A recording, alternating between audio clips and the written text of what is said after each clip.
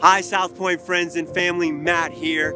Man, I miss being together. SouthPoint deeply cares for you and your family, and we are committed to continuing to be for you despite the unexpected and the unknown.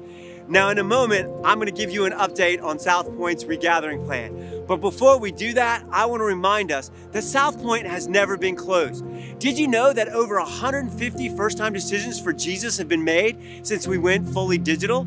SouthPoint has been able to serve our community. We've provided weekly groceries for families in our SouthPoint's after-school program and the Three Oaks homeless shelter. We bought laptops for students so they could continue their digital education.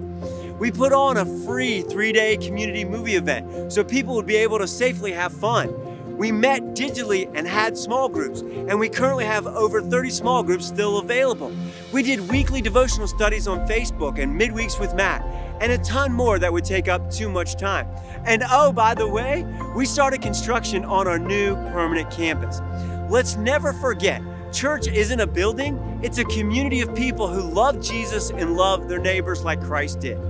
I want to take a second to say thanks to all of you who've continued to financially partner with us sacrificially so that we can care for others and make Jesus famous. Now today we're going to share SouthPoint's Regathering Plan, and as I do, I just want to remind everyone that in the season of the unexpected and the unknown, our plans will remain flexible and adjustable.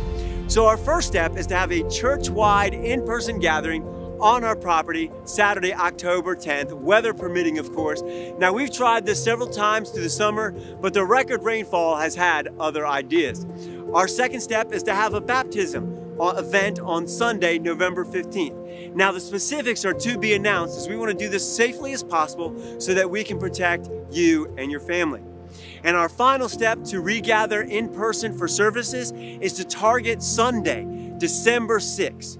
Now, due to practical and strategic and economical reasons, we'll regather as one campus, as this will allow us to best fulfill our mission. Also, because we don't have access to any of the public school locations, and by the way, we are very grateful. Calvert County and St. Mary's County have been really great partners.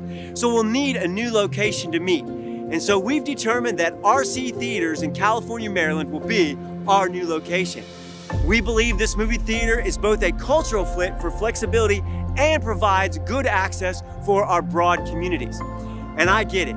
You probably have a million questions about what regathering will look like, and we wish we had a million answers for you.